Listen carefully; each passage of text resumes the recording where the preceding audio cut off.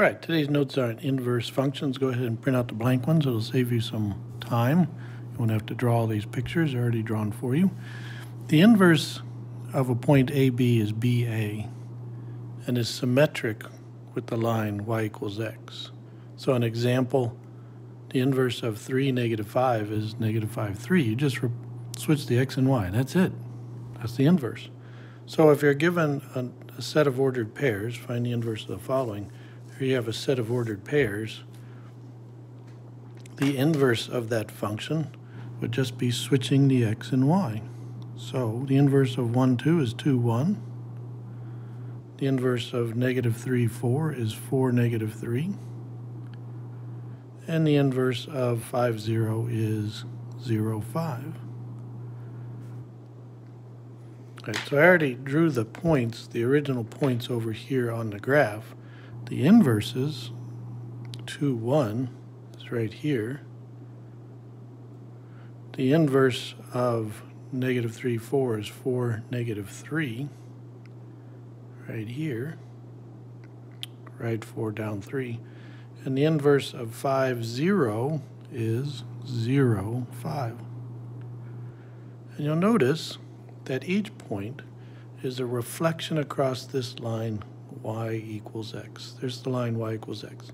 See how that's just reflected across there? These two are reflected across the line, and so are these two. That's inverses. All right, so given a set of ordered pairs, you can find the inverse. And the same thing here, I'm given some ordered pairs, and I'm going to go ahead and write the original ones down here. This one is 2, 0. This one over here is -1, -2. And the last one is 1, 3.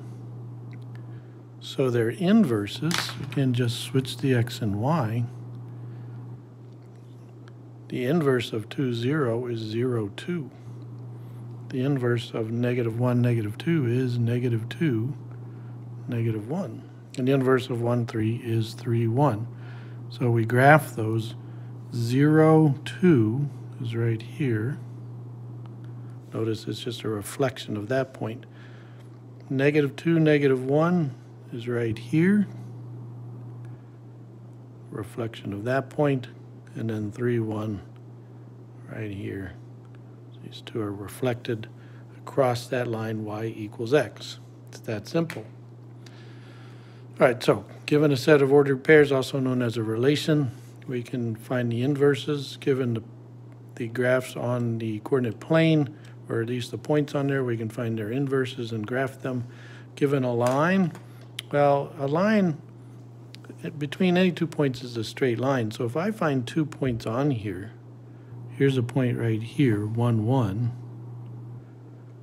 And here's a point here, 0, -1. They're inverses, and just switch them.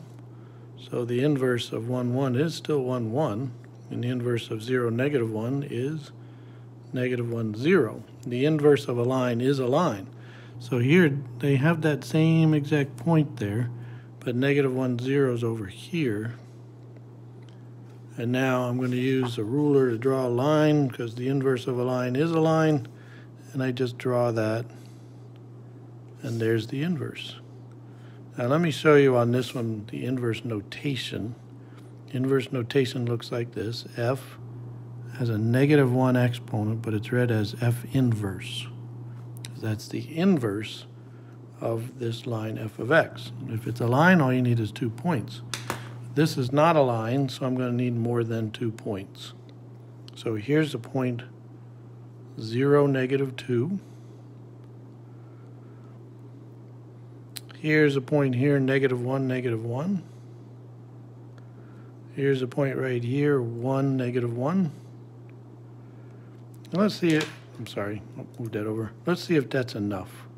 So -2, 0 is the inverse of 0, -2.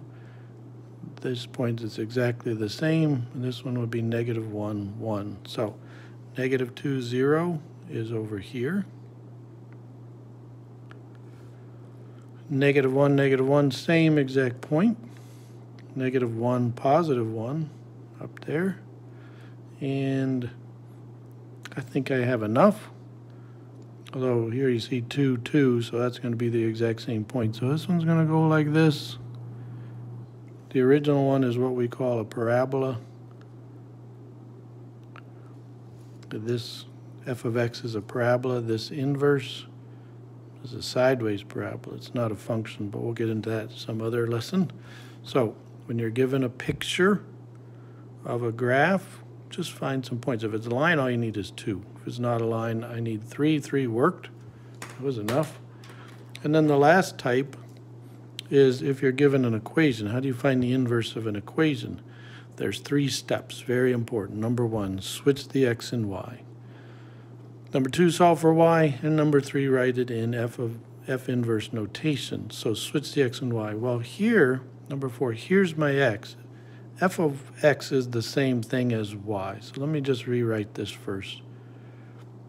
Then it says, step 1, switch the x and y. So the y becomes an x, and the x becomes a y. Just like we did on this example here.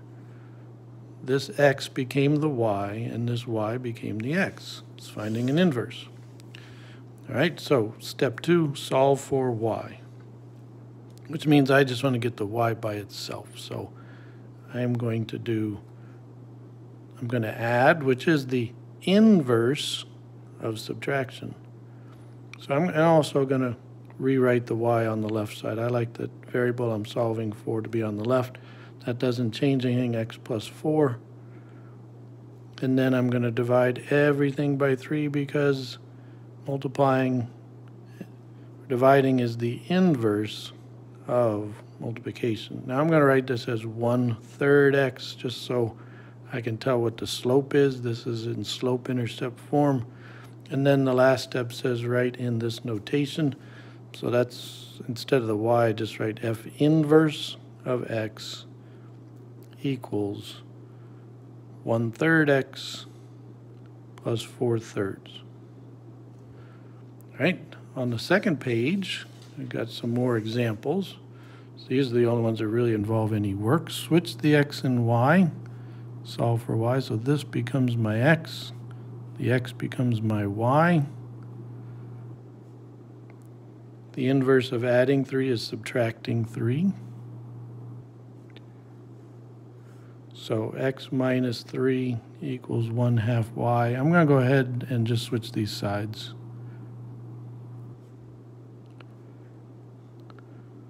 And then I'm going to multiply both sides by 2.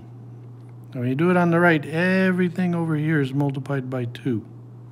So this would give me y equals 2x minus 6. And the inverse notation, f inverse of x equals 2x minus 6. Now, those of you who remember your algebra, this is a line, 1/2 is the slope, 3 is the y-intercept. And on the problem on the other side, I showed you that if it's a line, its inverse is also a line. So this is a line 2. This one is not a line, this is quadratic, but the steps don't change. Switch the x and y, solve for y. And when we solve for a variable, all we're doing is the inverse. The inverse of plus 3 is minus 3. Well, if I subtract 3 on this side, it goes away. Subtract 3 on this side, it would be x minus 3. This 2 is not being squared, it's just the coefficient of the y, so to eliminate it, I'm going to divide by 2. So x divided by 2 is the same thing as 1/2 x. 3 divided by 2 would be 3/2. I could have just written this as one fraction. It's not linear, so x minus 3 all over 2. They're the same thing. All right, then the inverse of squaring something is square root. So I'm going to take the square root of both sides. So it would be y equals the square root of 1/2 x minus 3 over 2. Or I could have written the square root over that thing. And then my inverse notation, f inverse of x equals the square root of 1/2 x minus 3/2. Okay, so with that square, that's another thing we can do. Now we have a square root and we have a cubed root, so let's see what we can do on here. The notes again, switch the x and y. F of x is your y. Switch the x and y, solve for y. Now, because this 4 is under the radical, I have to get rid of the radical first. And the inverse of square root is square. So here I get x squared, and then when you square a square root, they cancel each other out. So now all I have to do is subtract 4 from both sides. Subtract 4 from here, it crosses out, x squared minus 4 over here. That's done. F inverse of x equals x squared minus 4. And the last one, very similar problem, except this is a cubed root. This was a square root. I don't change the way I do this. Switch the x and y. Solve for y. And to eliminate a cubed root, we do the inverse, which is cubing it. So it'd be x cubed, and these two will cancel each other out. Anytime this number, which is known as the index, matches this number, they cancel each other out. So that would just be y plus 7. So now I'm going to subtract 7 from both sides. I'm going to just switch sides here. Minus 7, that goes away, the y is by itself. Minus 7. And the last thing to do would be to write it in inverse notation. And this problem is done. Hopefully that helps you get through your homework. Keep those notes. Use those notes during your homework. That will help. Bye. Good luck.